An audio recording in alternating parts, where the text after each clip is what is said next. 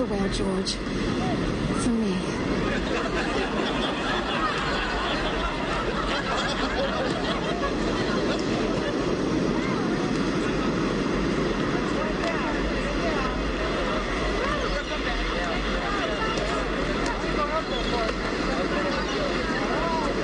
So I started to walk into the water.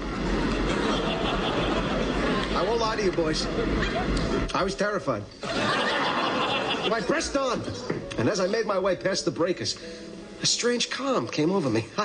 I don't know if it was divine intervention or the kinship of all living things, but I tell you, Jerry, at that moment, I was a marine biologist.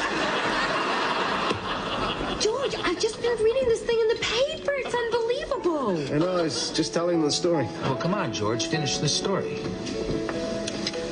The sea was angry that day, my friends. Like an old man trying to send back soup in a deli.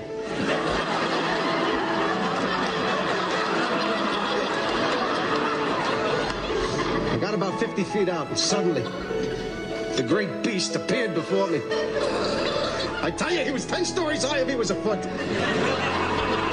As if sensing my presence, he let out a great bellow.